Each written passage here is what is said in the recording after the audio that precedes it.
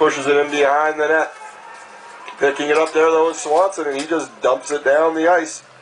And that'll take some more valuable seconds off the penalty to Mark Fulton for delay of game. We got 1 minute remaining in the Phoenix power play.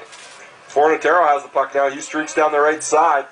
Tries to feed it across, poked away. He picks up the puck, plays it in behind the net, and another penalty coming up for the Salmon Kings. As Kowalski goes to the bench for an extra attacker, Dmytruk fires a shot, save made by Ford. Puck bounces the right side while Daniels has it, plays it back to the left point. Comes back to the right side, firing a shot as Dmytruk scores.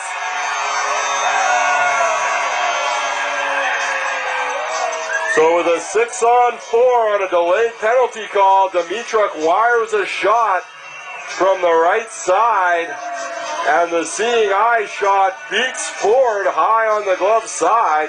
It might have been deflected. We'll try and catch it here on the replay. Nope, just looks like it beat Ford. And it's now a 3-1 game with 4:45 left as the Salmon Kings surrender their first power play goal of the night. But now Foote goes to the box for the next 2 minutes.